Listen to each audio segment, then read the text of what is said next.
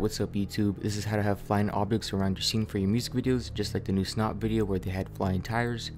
I've been doing this effect for years and it doesn't really take that long and it looks pretty sick, so alright, let's get into it. First thing you're going to need is you're going to need Element 3D for After Effects.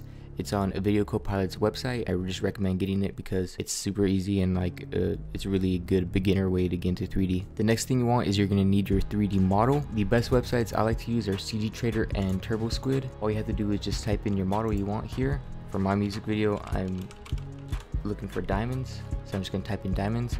With the plugin, you can't use every 3D model you see. You have to use certain formats, and those formats are OBJ, and not a lot of people know this, but you can also use Cinema 4D files in Element 3D.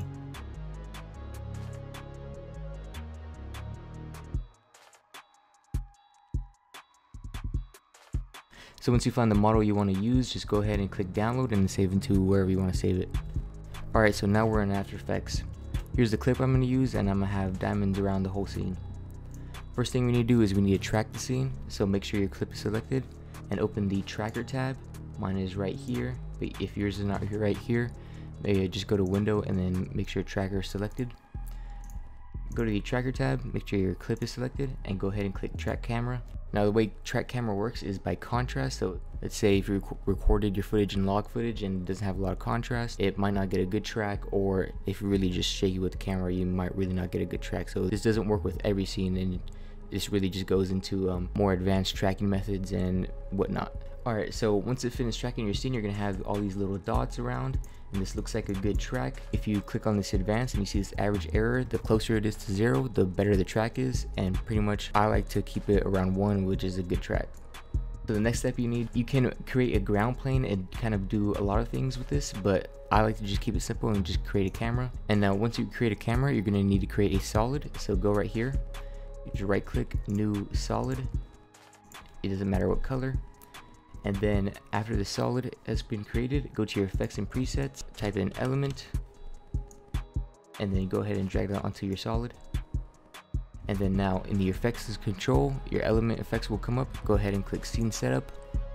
This little window will pop up. Go ahead and click import, and then import the OBJ you just downloaded. Okay, so once you imported it, you can mess with the materials if your object didn't have materials, or you can change the materials whatever you want, but I already did that, so we can just move on. So after you import it, just go ahead and click OK, and then you can see right here my little diamond is on the screen and in the middle, and if we actually go through the clip, it's actually part of the scene. So now what we need to do is redo this step about 50 times. No, I'm just kidding. We're gonna do it way easier. So go ahead and go to your effect controls right here, and it'll look like this at first. Open group 1, and then right here where it says particle replicator, open that up, and right here where it says particle count, just go ahead and drag that up. Now once you see I do that, I'm gonna have all these little diamonds spawning in. However your GPU can handle is up to you, or however many you want in the scene is up to you. Once you do that, you'll have all these little objects in the screen, but they're all bunched up. You need to go to replicator effects, and right here where it says scatter, open that up, and the first scatter, just go ahead and make that, and you're gonna really want to crank that up to about 100. Usually what I like to do. So I just type in 100. So if I look, now I have these diamonds in the scene. Now they're not too many, so I'm gonna drag this down to 50, so we have more. Now if you look, they're kind of all bunched up right here, so I'm gonna increase the Z scatter a little bit to about 50 as well, and increase the X scatter just so, and I'll do the same for the Y. Actually no, I won't. Just so they're more integrated in the scene. And look at that, we're pretty much already done, but this looks a little bit ugly. We can clean this up a little bit by adding some depth of field. So first thing, we need to go to the 3D tracker camera, our camera that was created. Go ahead and double click that, and make sure enable depth of field is on.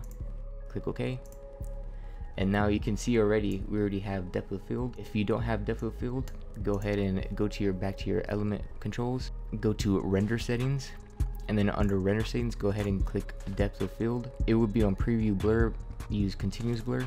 All you need to do is just mess with these settings to see whatever you want depth of field. You realistically we want the objects next to your subject to be in focus and the ones kind of farther away to be out of focus, if that makes sense. Like this, it's out of focus but he's in focus, and like this is just randomly in focus. We don't want that, so we really need to mess with these settings to get it so this one's in focus. There we go. But now we need to get these. Now if you're having trouble finding focus, instead of continuous blur you can use focus indicator, and all this redness is kind of shows you what's going to be in focus and what's out of focus.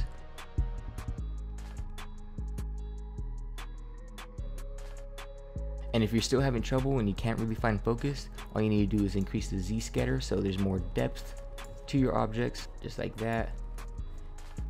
And if we look now, whatever that was not in focus is in focus. You get what I'm saying? So you see how it's kind of around him. So kind of the farther away ones are out of focus and the ones close to him are in focus. You want to blend in the scene as much as you can. Like that. You can go one more step and rotoscope him, and all my tutorials have rotoscoping in, so you can just watch any of them, or you can watch a rotoscope tutorial and then he'll blend in with the scene. And you can have this one on top of that and kind of sandwich the rotoscope to make it blend more. Alright, that's it. Make sure you guys subscribe, like for more tutorials. Alright, peace out later.